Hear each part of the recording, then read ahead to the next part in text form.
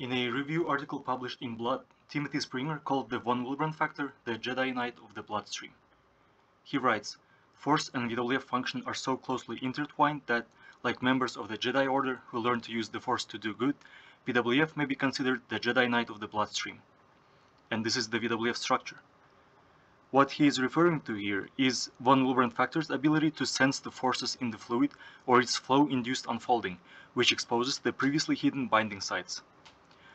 The bond between the VWF-A1 domain and platelet GP1B alpha is the fastest bond known in biology, and this rapid recruitment of flowing platelets by the VWF enables a complete occlusion of an artery within minutes.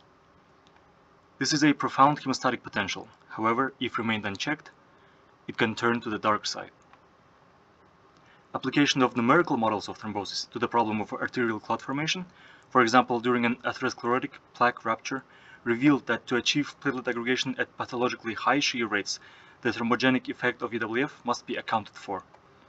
This is true for our multi-constituent model of thrombosis, which had been validated for low to moderate shear rates, but lacked the VWF component to predict thrombosis in high shear environments. In the model, we consider platelets in resting and activated states that can deposit on a biomaterial surface, and a number of biochemical species involved in platelet activation, agonist production, and inhibition processes. Platelets can then aggregate to form a thrombus, and all of this boils down to a pair of competing processes: deposition of flowing platelets versus shear cleaning of platelets by the flow, a tug-of-war of sorts. Now, in high shear conditions, such as arterial flow, the shear cleaning dominates, and only VWF can restore the balance. That is why we introduced two new species in this work, VWF in collapsed and stretched conformational states.